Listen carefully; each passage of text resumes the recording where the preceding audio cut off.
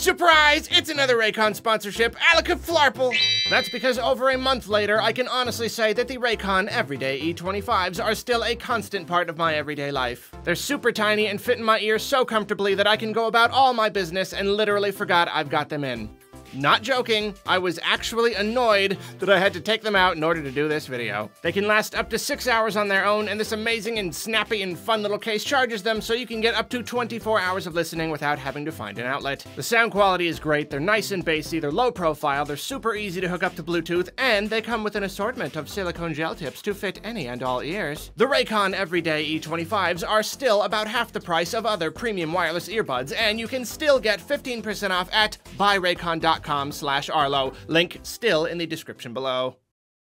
Hello my wonderful friends and welcome to yet another Nintendo News Roundup. I'm trying to turn this into a Sunday thing. I don't know, Sunday schedule. Just kind of seems to work with these. This is a pretty slow news week, you know. I mean, like, what do you got? Nintendo revealed a new Paper Mario game or something. I don't even know what that is. No, seriously, obviously I won't go too deep into it in this video because I already did a whole reaction and discussion, and I'm sure I will be talking about this game a whole lot over the next 2 months. But I would be remiss not to mention in a Nintendo News Roundup that Nintendo revealed Paper Mario the Origami King. This is a brand new Switch exclusive Paper Mario game, and I would say that reception has been relatively warm for it so far. I am kind of on the fence. I have some doubts about it, but then aspects of it seem really promising. Overall, disappointing that they still refuse to go back to the formula that we're kind of looking for, but could be good in its own way. I'm seeing some people sort of like me, some disappointed, some kind of in the middle. Overall, though, like I said, much, much warmer than, you know, compared to the reception to the news, you know. You were there. You were probably there with the whole color splash thing. It was not pretty. It was not pretty at all. This, comparatively, much, much better, much more positive. People are thinking that this game looks a lot better, so that's nice. Perhaps the biggest news is that it is set to release in July. A mere 2 months away. Arlo is always going on and on and on about how we're clearly not going to get anything for the rest of the year because they announce things and there's always a certain amount of time before reveal and release. Overall, I still feel that that is true. For the most part, that's usually what we can expect, though there are those cases like this that happen seemingly just to prove Arlo wrong. I don't know why this wasn't revealed in the mini direct. I feel like maybe it was supposed to, but maybe, I don't know, maybe this whole thing has delayed them. Maybe they couldn't get the trailer out in time or something like that. Maybe they weren't sure about anything. Maybe they were gonna release the game later, but decided to push it up a little bit just to, I don't know, give us something else to play, make the year seem a little less spread out. Who knows, but yeah, 2 months. Paper Mario the Origami King, my gosh. It's not every single day you wake up to a random Twitter drop of a new Paper Mario game. And that's almost a news item in itself. When news started to drop that Nintendo probably wasn't going to be doing a major direct in June, you know, we didn't know if this was going to just be delayed until later. We didn't know if they were going to repackage their announcements in some other way. The idea that they would just start dropping them randomly on Twitter did cross our minds, and this is something of an answer, at least in this case. They might not do it again later, but at least in this case, yeah, they just revealed another major first-party game at random, without warning, just by dropping the trailer on Twitter and on their YouTube channel. I'm not a huge fan of this. I'm okay with it being on Twitter, but as I've said before, I just would like some notice, you know? Because it's not fun to see everyone's reaction to a thing before you even get to react to it. I was kind of lucky in this case. I got to kind of see it. You know, I knew something had happened, but I didn't know what yet. But overall, though, I do hope they kind of tweak that. At least say, like, join us tomorrow for a big announcement, you know, tomorrow at 9 a.m. or whatever. Though I will say, the complete and utter surprise factor it does have its own certain charm, doesn't it? Following that news comes a renewed rumor of a Pikmin 3 port coming to the Switch. This has obviously been rumored for a while now, but it's always been one of those things. Is it really a rumor? Is it really just something we expect as just an inevitability? This particular time, this week, it comes from publication VentureBeat. They have a whole write-up here. Like, I mean, at least at the moment, this is all I see people referencing. They have a whole write-up on Paper Mario Origami King. And then, just really randomly, right at the end, is this little bit here. Other Nintendo studios will have games ready for release soon as well. That includes the 3D Mario remasters, which we talked about before, have been a very big rumor recently, but it should also include Pikmin 3 Deluxe. They don't really say why they're so sure about this, or why they just threw that on there. But it is, like I said, it's something people have been talking about for a long time. At this point, I'm starting to be willing to believe anything. At this point, it seems like someone at Nintendo, maybe even just one person, is leaking literally everything.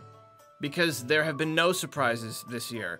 All of the exact, I mean, I don't usually listen to these rumors. I've said that before, and yet the exact timing of every direct has been predicted by someone. All of the reveals have been predicted. I mean, Paper Mario rumor ended up being completely true. So at this point, I'm just waiting for the reveal of the Mario remasters, and yeah, Pikmin 3 Deluxe, it's a sure thing at this point. That's just where I am. Clearly, there is a leaker somewhere, so why would they not have all of the information? Why would these all not be true?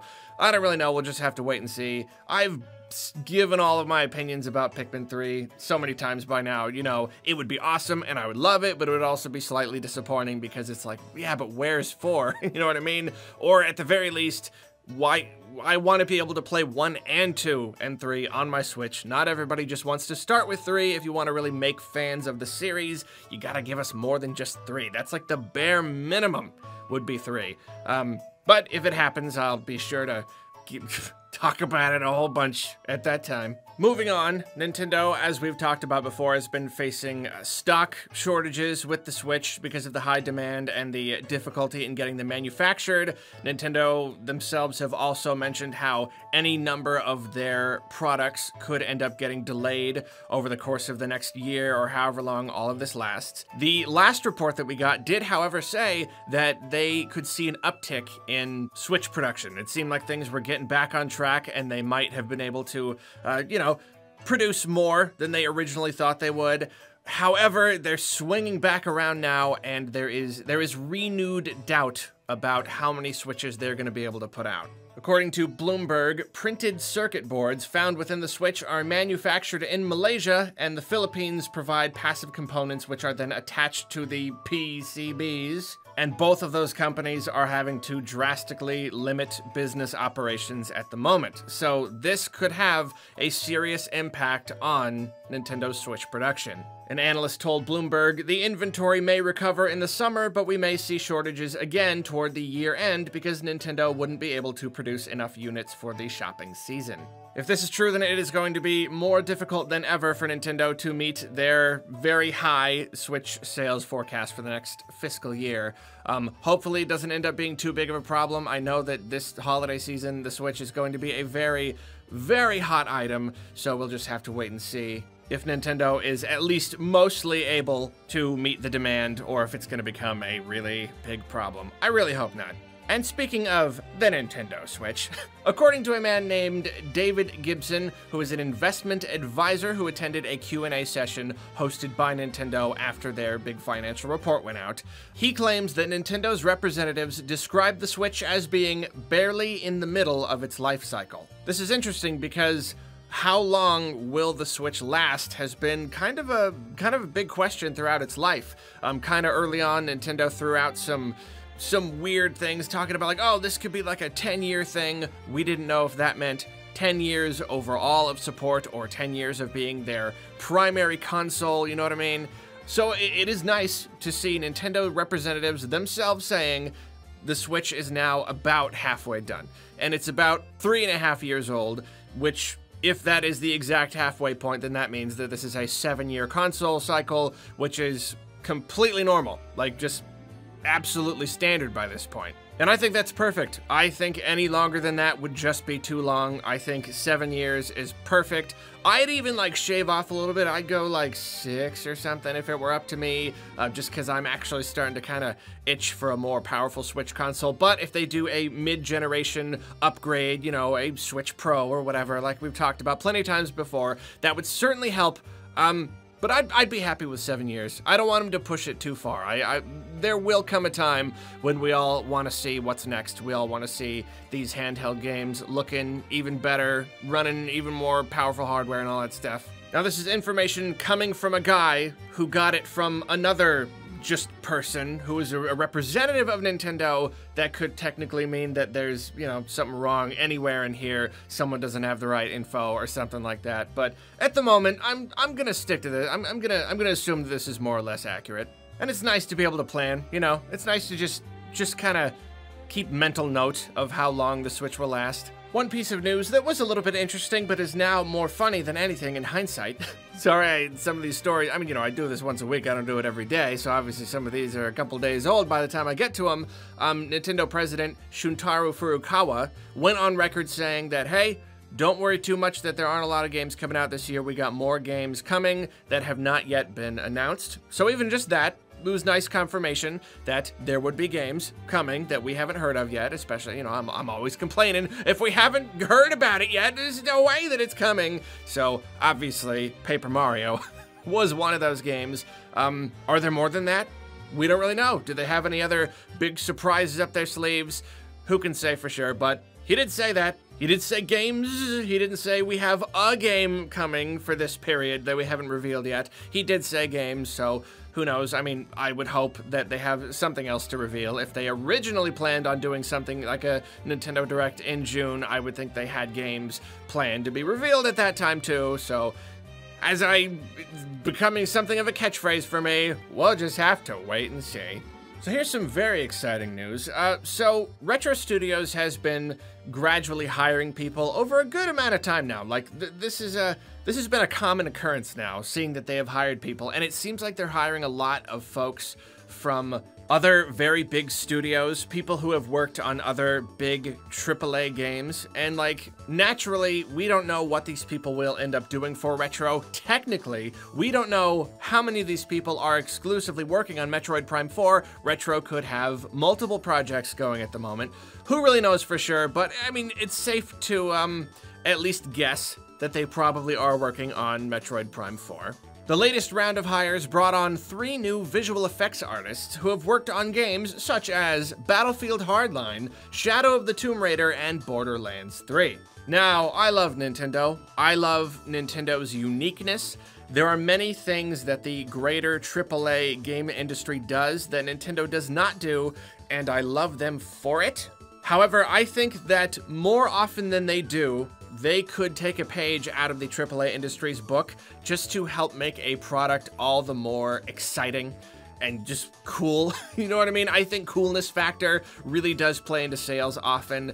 So the fact that they are now hiring all of these people from all these other series and all these other companies, potentially, ideally, to work on Metroid Prime 4, that is very exciting. Nintendo tends to get caught up in itself a lot and kind of isolate itself from the outside industry, so bringing in people who have experience from all over, I'm just hoping they can kind of inject Metroid Prime 4 with some of that AAA spice, you know what I mean? Bring in some of the elements from the greater video game industry that I feel Nintendo games could really benefit from.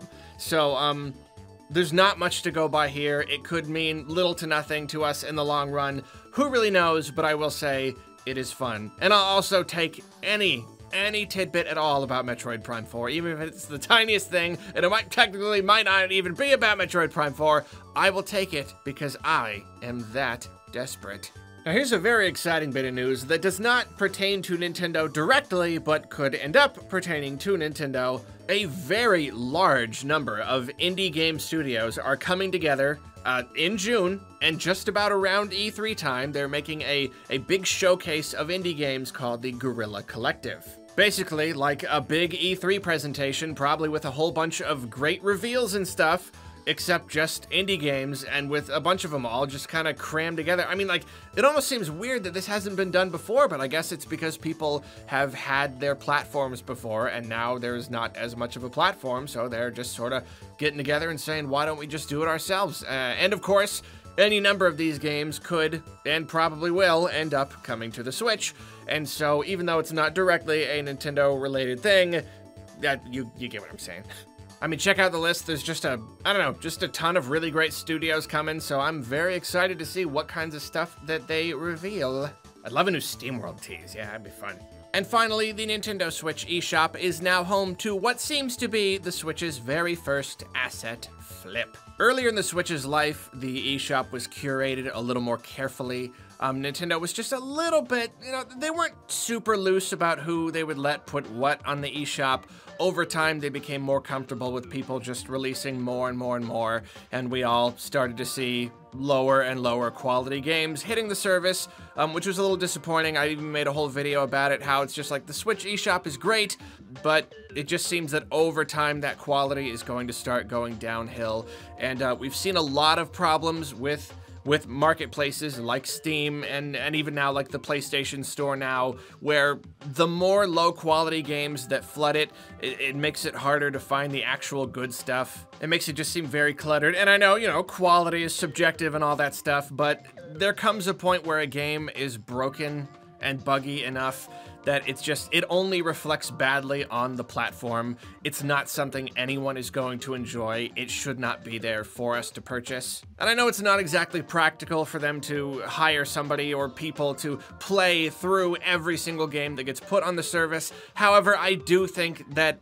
some amount of control here would really work wonders. And it would prevent the worst of the worst from hitting the service. Back to the original point, game creation software, you know, like Unity, they will have storefronts where you can buy assets from them just to help you build your own game. Sometimes they will have complete game demos, like games that you can just kind of take and replace the assets with your own. It's really just a tool to get you started and help you kind of figure out the game creation process. They're not supposed to be real games, but what some people do is they take these little demo games and just re-upload them onto a platform, give it a new name, and claim it as their own. This obviously leads to some very, very low quality games. It leads to just tons and tons of the same copy-pasted games, and that's what happened here on the eShop. Is the Switch has its very first asset flip. It is called the Bullet Time of Revenge, and it's only worth mentioning because it's kind of a big step. It's kind of a big step in a very bad direction, and so a lot of people have gotten pretty upset about it, and I can certainly understand that. I don't want the eShop to be like Steam. It's already kind of slipping. It's already hard to like look through the sales because there are just so many low-quality games on there. It's hard to sift through them all. And so Nintendo allowing a pure copy-paste asset flip like this to go on the eShop, it kind of sets a bad precedent. It kind of sends a message that this kind of thing is okay. It's possible that they didn't intend it to. Maybe just slipped through the cracks. Maybe they'll take it down. Who really knows? But it's not fun. Let's just say it's not really fun when the eShop has already been... I'm not going to say the eShop is going downhill. Obviously, there's still a lot of really great stuff on it. But it is disappointing to see. And I certainly hope that going forward, Nintendo starts to put their foot down a little when it comes to what games they allow on their platform. Well, thank you for watching. Tune in probably next week, probably on Sunday, for another Nintendo News Roundup. Have a good day.